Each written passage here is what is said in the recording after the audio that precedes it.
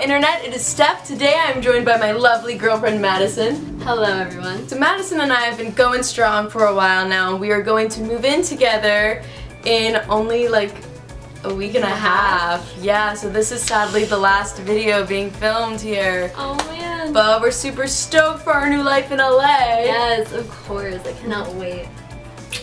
But a big question we've always been asked was how we survive the distance. So we wanted to help you guys out because a lot of you are going through the same thing for how to survive a long distance relationship. Ours was especially tough because I was on Pacific Standard Time, so I was 3 hours back.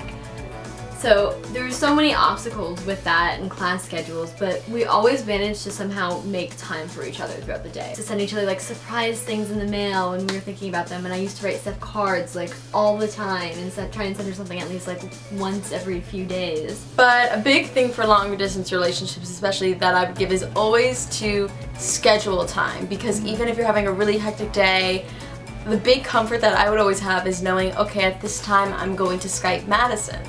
What I suggest for any long distance relationship, whether you're old or young or been with each other for years or a few days or you've met before or you haven't, is definitely making that time to have that connection even when you're not physically there. And I think that really shows how much you can love a person. If you don't need even, I mean, I do need you, always need you. I totally need to see you every day. I was like, oh gosh. Kiss you every day. Thank you. I was like, but I feel like finding love and appreciating the conversation and the dialogue is essential. the secret to our successful relationship?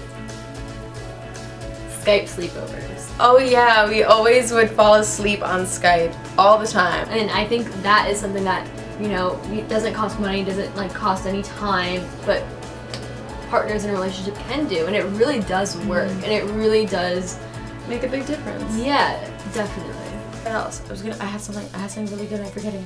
I think that's a problem most of the time is like with long distance relationships is you just feel so alone. And for example, like it was like I had my birthday and I was in Portland, but it was right after we were in New York City, but Stephanie didn't make me feel alone. She did all these little things, like sent me flowers and cupcakes and balloons, because I was that kid in middle school who never got any balloons and all their friends did, and she remembered. So it's really like those things, and not allowing your partner to feel like they're miles and miles away. I had something and now I can't remember what it was.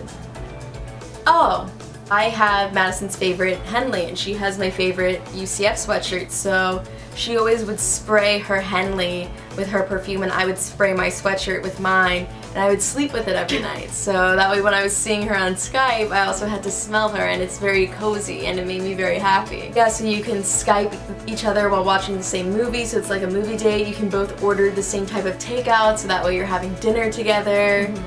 Yeah, what Stephanie and I do sometimes too is like she orders me takeout and I order her takeout. So that way I can take you out to dinner when you're not here. I love the surprises. I think the biggest thing also to remember is there's going to be days where the distance becomes very hard and feels almost unbearable, but I always think it's important to keep in mind that love is measured in quality, not in miles. We're extremely fortunate that like we both could really make this work and see each other when we could. And I think that made things a lot easier. And I think it's really good actually starting relationships with long distance because you don't take for granted the little things. You really value each and every second you spend. That was what I forgot and you remembered. Yeah, look! Thank you for remembering for me. Yeah. The distance was really hard, but I mean, I wouldn't change it or the way we had our relationship set out for the world, because it's what made us who we are today, and our relationship as strong as it is. And now I feel like we can take on anything. Alright guys, thank you so much for watching this video. Have you ever been in a long distance relationship? Have you ever thought about it? Leave a comment below on your opinion on the subject. I read them all. Also, if you have not subscribed to our girlfriend channel, we also post videos every single week, and we actually just made a video doing the first time tags. If you want to check out that video, the link will be down here. Don't forget to subscribe to me for more stuff. Yes! I love you all. Have a fantastic day. Bye!